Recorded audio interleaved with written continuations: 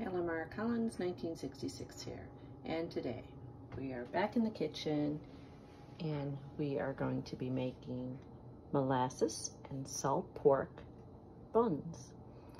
So here in the large bowl I have a cup, maybe a little bit more, of diced salt pork, and as you can see it's coarsely diced. It's nothing fancy, but growing up we always had these. I remember seeing my mom make them, and she didn't measure anything. She just kind of, did it out the top of her head and threw it in the bowl. And over the years, I have kind of tweaked it a little bit so that I know the measurements. So I just kind of, a cup and a half, whatever. I just like when you bite into the bun to get a nice piece of salt pork.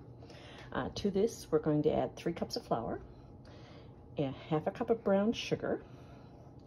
We're going to also throw in a little pinch of salt, 1½ teaspoons of baking soda, 2 teaspoons of baking powder, some cinnamon, allspice, and cloves. Then we're going to add some vanilla and an egg.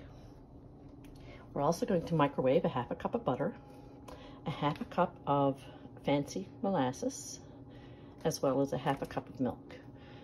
And we're going to microwave this at 20-second intervals until the butter is melted. Then we're going to add the wet mixture to the dry mixture, and we're going to make sure it's well combined so that there's no flour, no dry flour visible. And then we're going to kind of pat it out, cut out some buns, and get them on a cookie sheet.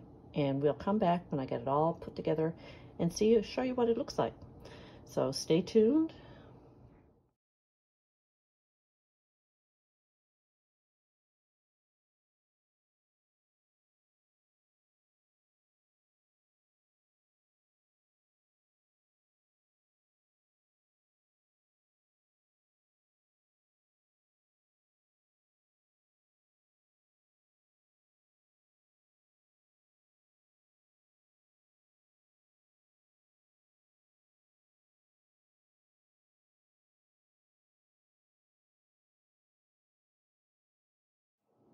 Okay, so guys, here you have the finished product, molasses and salt pork buns.